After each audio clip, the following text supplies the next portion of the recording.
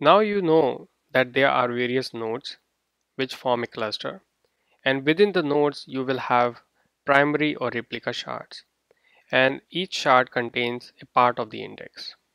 They all work together to form the cluster.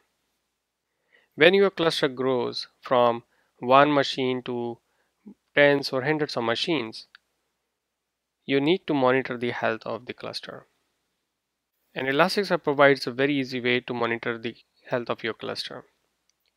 In the response, it returns three different statuses: red, green, and yellow.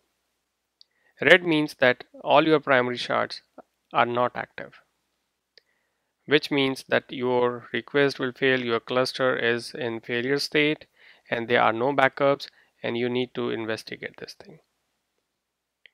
The other status is yellow, which means your primary shards are active, but not all your replica shards are active, which means that some of your primary shards are not having any backups. So if primary fails, you will have an issue of such as losing the data.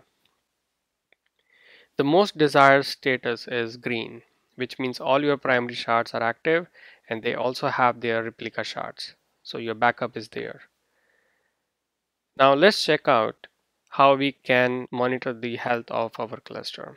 So let's bring our terminal and let's type this command curl -x get.